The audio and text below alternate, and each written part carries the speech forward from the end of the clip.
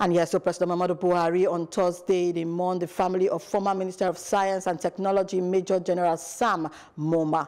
The condolence message being they contained for statements where they signed by their spokesman and Femi Adesina. And the president believes the former administrator, engineer, and officer will distinguish himself for academics and greatly improve the intellectual capacity of the military, and he still live life with the memorable and he serve the country plus humanity with the all in God-given gift. President Buhari summoned the family members, friends, and associates to find solace for the heavy investment of a Major General Moma for people and institutions, where included the strategic roles where he don't play to take a help in Nigeria educational system as director of National War College, member of the Governing Council of University of Jos, Nnamdi Azikiwe University, Oka, and a fellow Akano Ibiam Federal Polytechnic, Wana.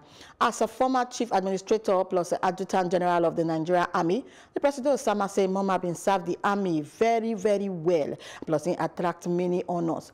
And President Buhari, they pray for the rest of his soul.